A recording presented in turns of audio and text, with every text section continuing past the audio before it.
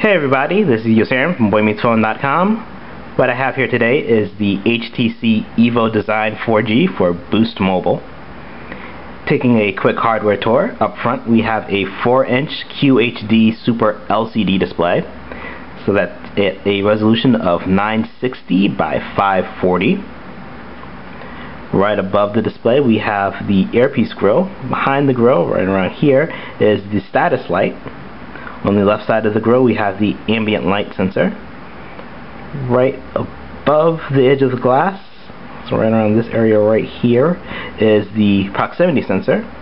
And right here is the phone's 1.3 megapixel front-facing camera.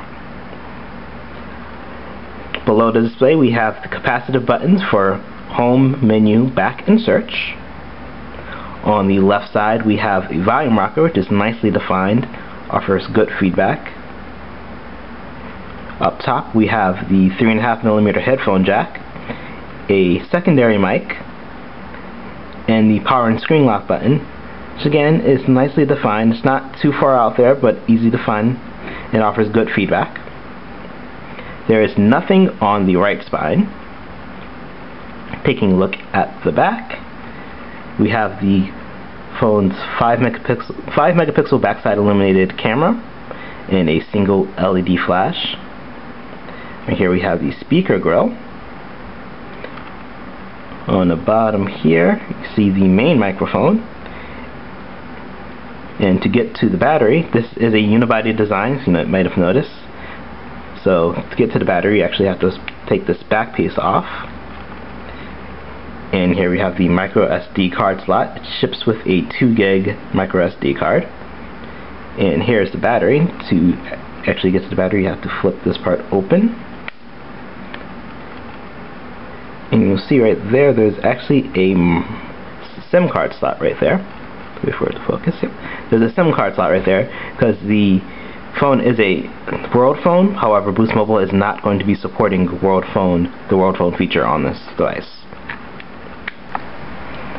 The EVO Design 4G on Boost Mobile ships with Android 4.0.6 Ice Cream Sandwich with HTC Sense 3.6. You can see right there.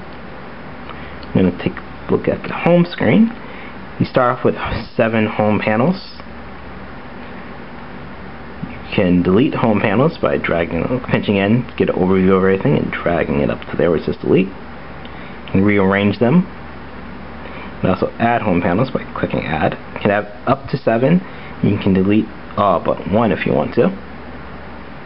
You see that green border around that one, that indicates that it is the home panel. So anytime you want to get to that panel, you just hit the home button. Well, anytime you want to get to it while you're on the home screen, you just hit the home button and it'll jump right to that. Taking a look at the dock on the bottom, you'll see that we have 4 icons. These 4 icons actually match with the quick launch icons from the lock screen. You can go to the lock screen, you can see these 4 icons. You can quickly jump into these apps by dragging them into the ring. If you wanted to just unlock the device, you just drag the ring up and let go, and it'll unlock the device. You can rearrange and change the dock to show whatever apps you want. So say I'm going to jump to the App Store and I want Facebook to be there. And drag Facebook there, and see if I want Internet to be there too. And now if I go to the lock screen, Facebook and Internet are there. To add widgets, you just press and hold on the screen. Go into the personalization menu. You can also, from the home screen, hit menu and personalize. In personalization menu, you can add widgets, apps, and shortcuts. You can change the display by changing the wallpaper. Change the scene modes, which changes how what widgets, and also can change the bottom bar, what's showing up depending on how you set it. So you want like a work one, you can go to work and rearrange that to fit your needs for work and have what apps you need to quickly get to available to you. Change the wallpaper. You choose from pictures you've taken, the HTC wallpaper, or your live wallpapers. You can also change the lock screen style. You can either just have the wallpaper showing, a photo album, Your friend stream, which is your social network aggregator, will show all your updates from all your friends flying across your screen. Weather, which will update you on the weather every time you unlock your phone. And the clock, so you can have a clock show on your lock screen. And also turn those shortcuts off, so now that I turn them off, you see, they're gone. You can also change the sound settings from here. You can either choose from a sound set, which you can download more from the HTC Hub. Right now I just have the HTC default one up. You can also change them yourself, so if you want to change the ringtone, you have a list of ringtones, you can change the notification and your alarm tones. Taking a look at the notification drop down, you'll see a list of your recently opened apps in your notifications down here. If you have a notification, you can slide it away to get rid of it, or you can press it to open it. And here you have these tabs. Switch to your quick settings. It allows you to quickly change settings like your mobile network, turn on the mobile hotspot. Boost Mobile is supporting the mobile hotspot feature. It will cost an extra $15 a month, but you will get to be able to use this as a hotspot for up to 5 devices, I believe. You can turn the 4G data on and off, turn the Bluetooth on and off, and switch between airplane mode and free up memory by controlling the task manager. See what tasks you have open. You can either kill them all or kill them individually to free up some RAM on this device. Taking a look at the app drawer, you'll see that everything is divided into 3 sections on the bottom here. You have all your apps. If you press and hold, you can rearrange these. You have all your apps, frequently used apps, and your downloads. For those who worry about bloatware, you'll be happy to know that Boost Mobile did not add much to this device. You have Boost Zone, which helps you manage your account and also lets you know if there's any promotions going on. You have Hooked, which is basically just a link to AirG Chat. And you also have Voicemail, which is your visual voicemail service. This phone does support visual voicemail for an extra $5 a month. But you do have a 30-day free trial, so I would highly suggest checking it out. And you also have Telenav GPS, which, if you're into using Telenav and you don't want to use the Google navigation, you have that option. As far as what HTC has added with Sense, you have their own calculator,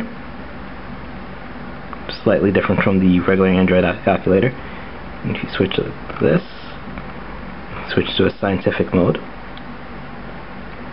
You have dock mode, which is really nice looking.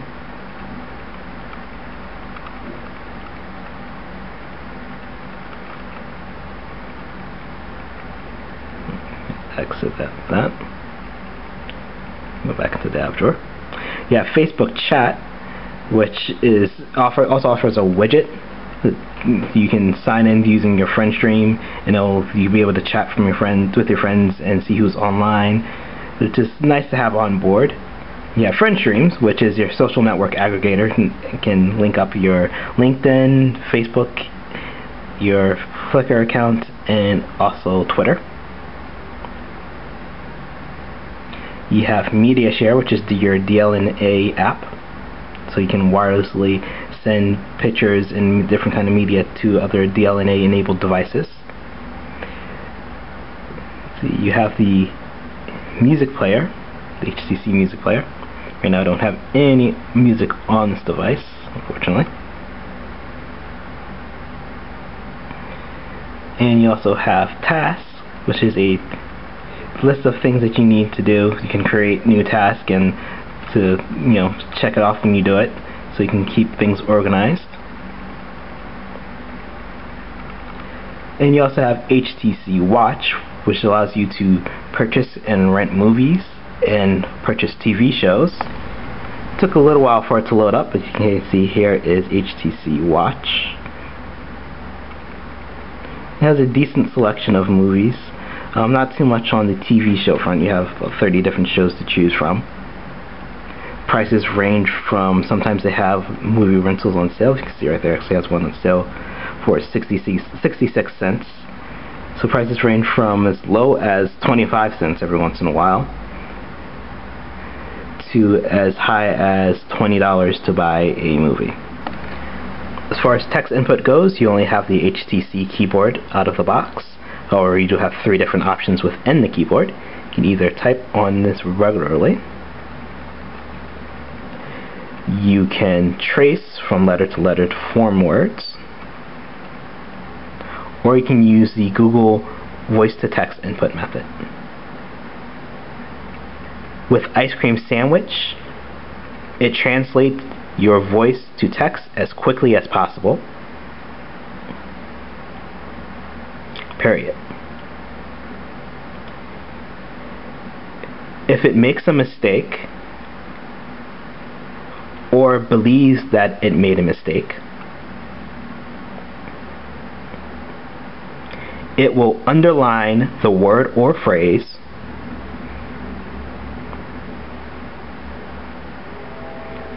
allowing you to tap on it to see different options. Period. So that is a look at the text input on the HTC EVO Design 4G for Boost Mobile. The Boost Mobile EVO Design 4G runs on Sprint's EVO network for 3G service and Sprint's WiMAX network for 4G service. As far as cellular reception goes, I did not have an issue keeping a signal. It rarely fell below 3 bars. As far as data speeds go, on their EVO network, I managed to average 0.44 megabits per second on the upload and 0.50 megabits per second on the download. Your data speeds might vary depending on your 3G coverage in your area. As far as WiMAX, I did get a chance to test out this phone in a WiMAX service area.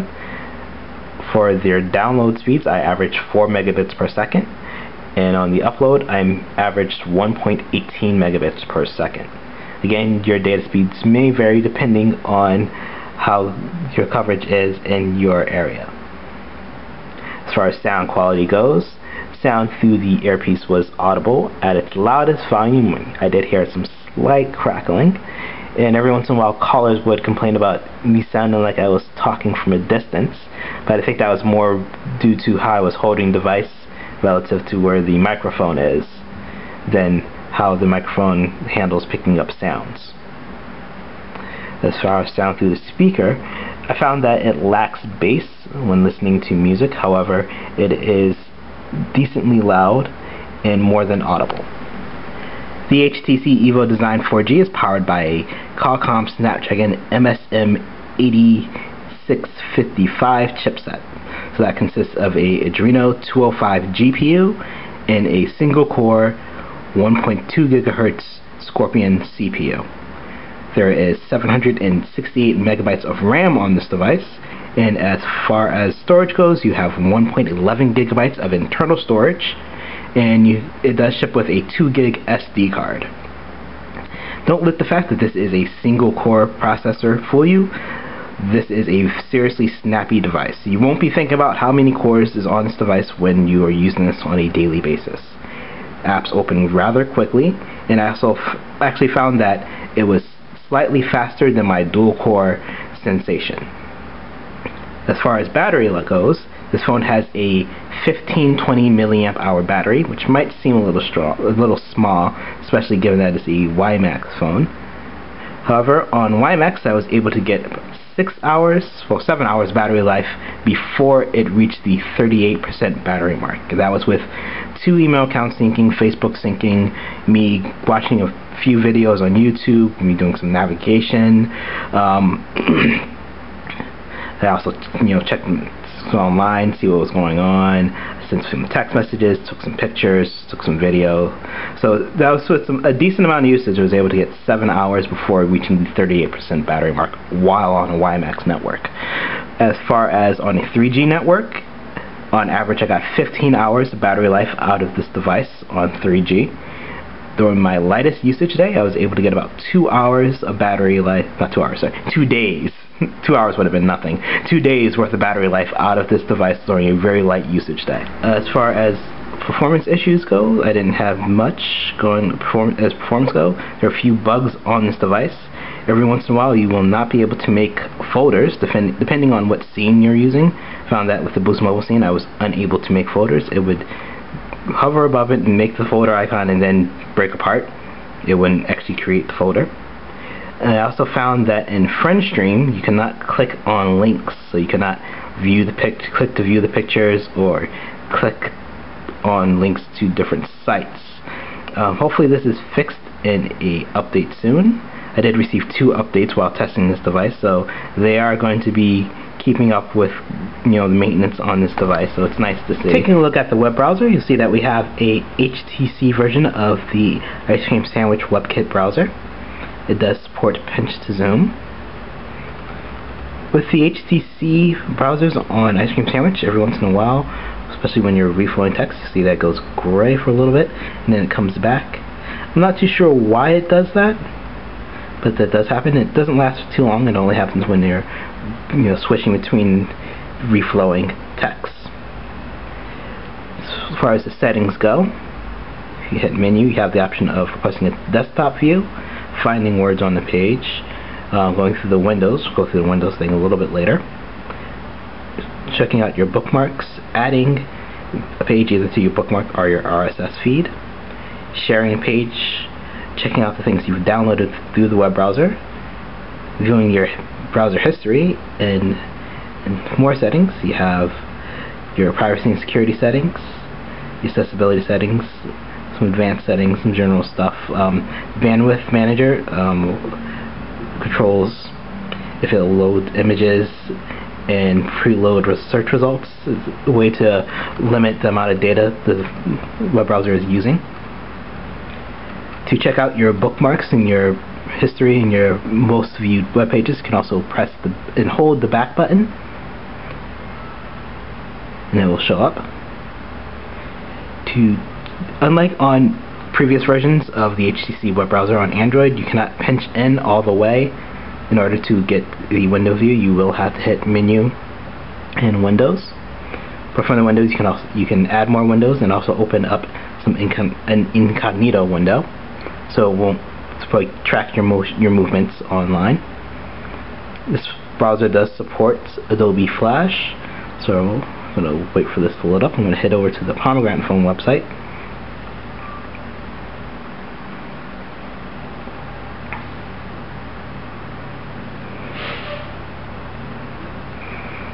Let that load up. This is loading over Wi-Fi, so hopefully it shouldn't take too long.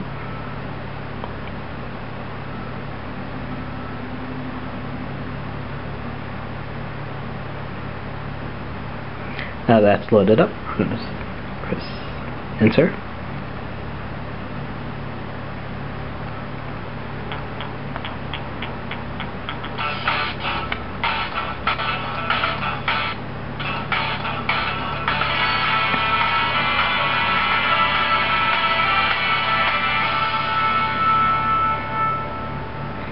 As you can see, it's not the smoothest when it comes to playing Flash. However, it does support Flash. The EVO Design 4G uses the HTC camera interface. On the right side you have modes. You can switch between taking still and video. Right now I have it set on video. I'm going to go back to still. You can also change from the rear-facing 5 megapixel camera to the front-facing 1.3 megapixel camera. You have scene modes. You can choose between auto, portrait, landscape, action burst, which will take a succession of 5 shots, panoramic, which will stitch together 3 shots, backlight HDR, which is high dynamic range, so it takes pictures at 3 different exposure levels and combines them together. Whiteboard, which adds kind of like a whiteboard-like effect. Close-ups, so it helps with taking macro shots. And low light. You have the on-screen shutter button right here. There is no physical shutter button on this device. Below the shutter button you have the controls for the flash.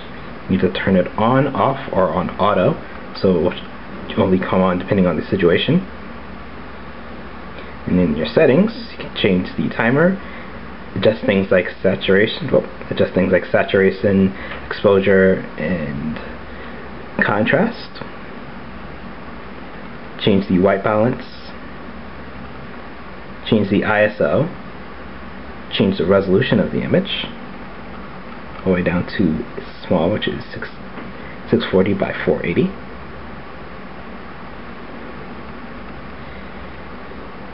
Change the review duration. By default, it's on widescreen, so that means it's going to be a 16 by 9 aspect ratio. You can turn the geolocation on and off. Auto enhance, which will automatically enhance the photos after you take them. Autofocus. You have face detection, and you can turn the grid on and off. This does support tap to focus, and it does focus rather quickly. On the left side we have the preview of the last image taken. We also have the effects. We have a good amount of different effects. You can add depth of field, distort your image, make it look kind of vintage, put it in grayscale, use sepia tone, make it negative. You also have dots, which is kind of fun. All different kind of effects you can add. And you can use the effects when you're using the front-facing camera too. As far as image quality goes, I found that this focus was a little bit soft, and images, especially close-ups, were a little bit noisy. Playing around with the ISO and turning auto enhance off will help improve that. Overall, I found that the colors were nice. As far as video goes, this camera can shoot at high def at 720p.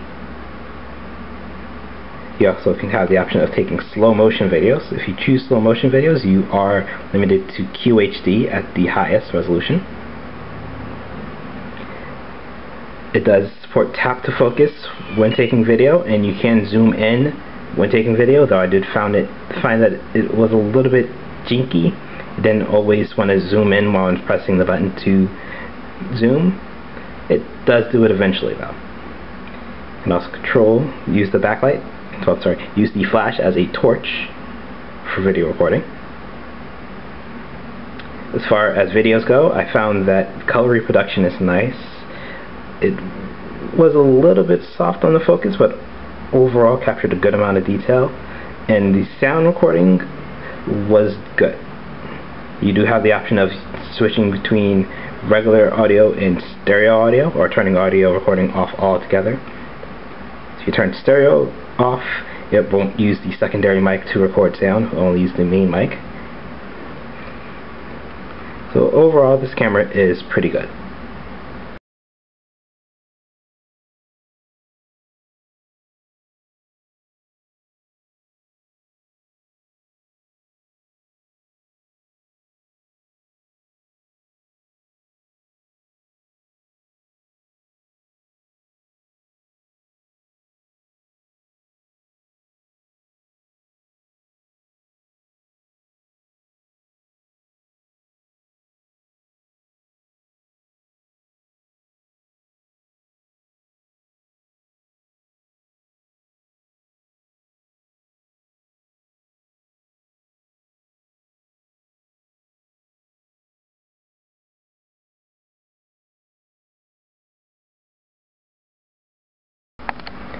This might sound a little ironic to say, but I don't think 4G is the reason to go out and buy the HTC EVO Design 4G. It's a nice feature to have, but it's just not compelling enough to make it a main selling point. However, this phone does offer snappy performance. Opening up apps takes no time, so it's a really fast device. It ships with ice cream sandwich, which is something you don't see too much of these days. It has HTC Sense 3.6, which is a good interface for those looking for something a little bit different than vanilla Android. It has a very fast rear-facing camera, which takes good pics. I think those are the more compelling reasons to go out and check out the HTC EVO Design 4G for Boost Mobile. For the full in-depth review of this device, head over to the site boymeetsphone.com. This is Yasaran from Boy Meets Phone. Thanks for watching.